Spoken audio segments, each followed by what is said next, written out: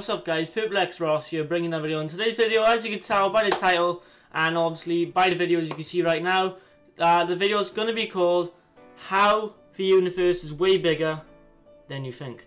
And yes guys, shout out to the Real Life Law. If you want to check them out, I think they're a team or whatnot, but if you want to check the channel out, feel free.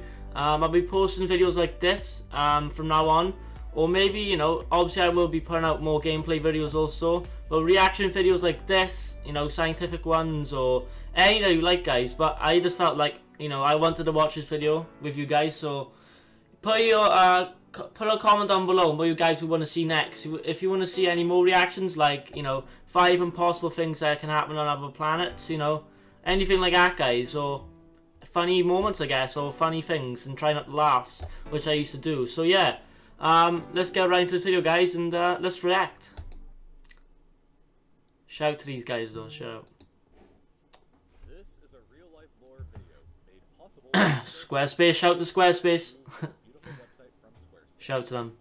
This is Earth. You live here on this planet somewhere, and everything that you've ever known is located right here. But just how small exactly is Earth when compared to the scale of the entire universe? Dunno. Let's start by zooming out to where we can see our nearest That's about right. the moon. You may think that the moon is very close to Earth since it dominates our That's true. skies, but in reality the moon isn't this close to It's, our planet. yeah. It's actually about 300 Jesus Christ. 400 kilometers away That's from mad, isn't it? now on average. You could fit 30 Fs. entire Earth That is mad. between this distance, and if you somehow were able to drive a car at a constant 100 kilometers per hour speed, it would take you about 100 Oh damn, 160 days. I mean that's not bad though, but it's like, this incredible distance, however, at least it's not years. have actually set Or maybe it is. representing the furthest away that any individual human has ever been away from the Earth, and one of humanity's greatest Yep, it was. This is what the Earth would look like from there if you were standing there with them. And if you wanted to communicate with somebody back at home, it would take a message. Sorry guys. Let me just turn off my notifications. Is my thing off? Oh it is, okay.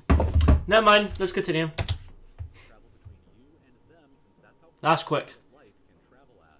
This is a photo that was Oh taken damn. from Mars, and that tiny dot that you see there is Earth as seen from the Martian surface. On average, Mars is an incredible 2.5 million kilometers Oh away, mad. but that distance can be as high as 401 million. Oh my god, bro. That means that whenever humanity finally gets around to landing a human on the planet, that person will be 986 times further away from Earth than the astronauts who landed on Jesus. In addition, the time delay for sending a message from Mars back to Earth isn't just 2 It's gonna take longer. It's actually more like 20 minutes, Oh damn, yeah, I know. which would render instant communication in the event of an emergency impossible. You're pretty much fucked. Out even further away, we can find the Voyager 1 space probe, which is the furthest away man-made object from Earth. It is currently located 138 AUs from the Earth. AU meaning astronomical Oh, damn. unit, which is the distance between the Earth I have and no the clue. Sun, which means that Voyager 1 is 138 times further away from us than the Sun is. At some point on its long voyage, Voyager 1 turned its camera around and took this photograph. It may not look like No. the first, but in my opinion, this is the greatest single photograph ever taken in all of human history. This tiny blue dot is Earth, and I don't think that anybody has ever said something as amazing about this as Carl Sagan when he said, "If you look at it, you see a dot. That's here. That's home." You're right there. On it, everyone you ever heard of, every human being who ever lived out their lives. The aggregate of all our joys and sufferings. Thousands of confident religions, ideologies, and economic doctrines. Every hunter and every forager. Damn. Every hero and coward. Every creator and destroyer of civilizations. It's becoming a little emotional montage here about the Earth.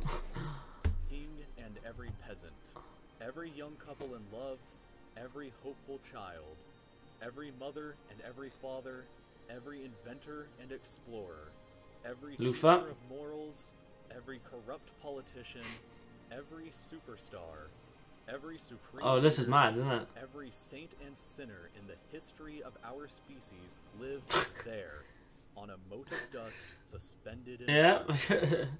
Voyager 1 is currently traveling at 17 kilometers every single second, but even at that speed, it won't break out of the reach of our solar system for another 30. Oh my god, bruh. Once we go beyond the solar system, Well, I won't be live that long. Interstellar neighborhood.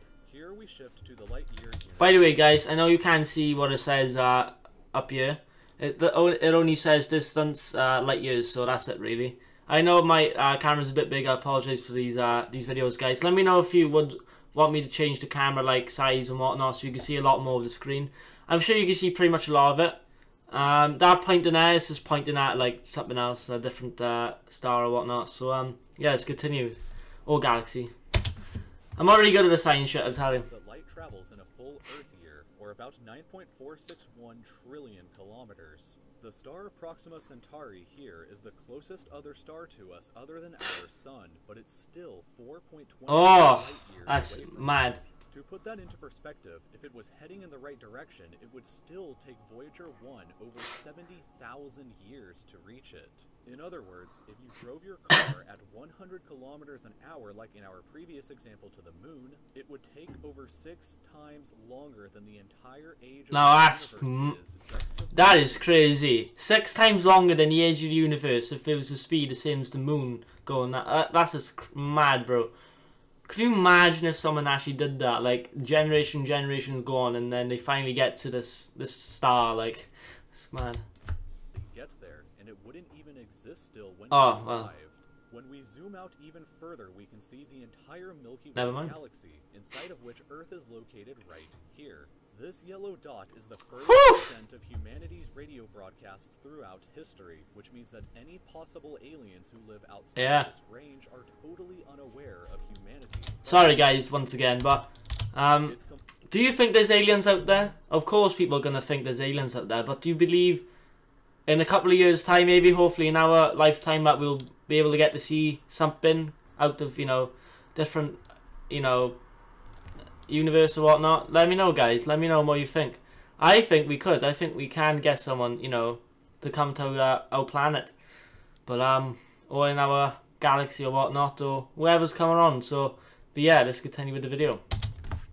Complete silence outside of this yellow dot, as far as we are currently aware. But the entire galaxy spans over 100,000 light years from end to end. There are over 100 billion stars and over 100 billion planets inside of our galaxy. But you have never seen the full glory of the galaxy at night, because 99% of the stars that you can see with the naked eye are limited to this small... By the way, guys, it does cut it a little bit there. That's only because I've... when you see at the start of my videos, when you see all my tabs in the bottom, that's why I just hide them, because I am a private boy. Cringe. But even this massive galaxy is nothing compared to the rest of what's out there. Zooming out even further, we arrive at the local group of galaxies, a collection of 54 different galaxies that is about 10 million light years. That we know of. But zooming out even further, and we can see the Virgo supercluster. Look at all those. The local group here is just a tiny segment of. There are at least 100 other groups of galaxies, just like our own local. Each dot is one galaxy. Oh my god. One side to the other is a mind-numbing 110 million light years. Nah, it's crazy. But even the massive Virgo supercluster is nothing but a quiet and tiny lobe of the Great Laniakea supercluster, an enormous structure that is home to our galaxy as well as 100,000 other galaxies. The distance from one side to the other is 500 million light years, but from even there we can zoom out all the way to the that's us there, like, that's how small we are. Our galaxy's that small. Just a tiny and insignificant fucking hell. This is the observable universe, and it contains everything that we know of. It is home to at least 2 trillion different and individual galaxies, which together contain more stars than there are grains of sand on the entire Earth. The distance from Earth to any side of the observable universe is 46.5 billion light years. I just don't understand how they can find this shit out. Like, obviously, about other galaxies and whatnot, and how they know how many... I know it's probably going to be there's loads and loads of galaxies out there, but, like, you get what I mean? Like, how can they... It's just crazy, man. I'm blown.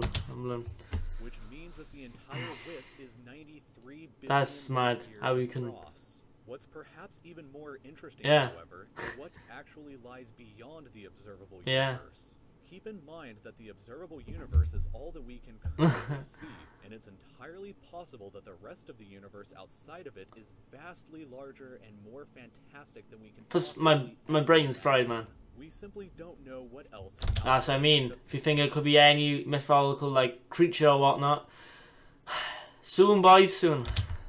The light from these incredibly distant places has not yet had enough time Nope. in the universe's history to reach us yet back on Earth. And the light from some places may never reach us at all. Because some parts of space very far away from Earth are expanding away from us faster than the speed of light, that means that the light from these places will never, in an infinite amount of time, well, that's a shame. reach Earth. Meaning that even if humanity is eternal and exists forever, there will still be an unknown number of places in the universe that we will never know about or ever see. So, it is very likely that as unbelievably enormous as it seems, the observable universe is just a tiny slice of what we can currently see of the entire universe. Slice. According to the theory of cosmic inflation that was proposed by Dr. Alan Guth, Nice it name. is assumed that cosmic inflation began at 10 to the negative 37th of a second after the Big Bang, and with the assumption that the size of the universe before inflation began was equal to its age times the speed of light, then this would seem to suggest that at the present day, the entire universe is 150 billion times larger than I'll get demonetized now and whatnot. Get the video banned. Universe. That number for reference looks like this. Fucking with hell. this many Maths, zeros. boys, maths. Let this number sink in for just a moment. This would be similar to you thinking that the entire observable universe, everything that you could see, was the size of a light bulb, but then realizing that in reality the entire universe is larger than the former planet of Pluto. Imagine a light bulb in the center of Pluto. But He's basically explaining like how that is just our universe. Like imagine that universe is our light bulb, and obviously if you go like that, basically take example as Pluto, and we're just that small little part there. Our galaxy, our universe, all in one bit there, the tiny spot of that light bulb, and everything else could be something that we'll never know about. Like, you know what I mean? But that's how big we don't know. The light bulb were totally unaware that Pluto existed outside of it, and that's a similar situation to this. We are all so unbelievably small, but you shouldn't worry, because all that means is that there is so much left out there for us to discover together. But not our lifetimes. Not my lifetime, at least. This video was made possible by Squarespace. Squarespace, thank you guys. Thank you, whoever made the video. Fuck yeah. But yeah, guys, I hope you enjoyed the video. If you did, make sure you smash out that like button, and make sure to subscribe to the channel. So, if we can get around about for at least 3 to 4 likes in this video, that'll be much appreciated. But yeah, guys, let me know what you want to see next. I'm very interested in what you guys would want to comment down below and what you would want me to watch next. But yeah, guys, it's been your boy Perplex Ross, and I'm signing out. Peace.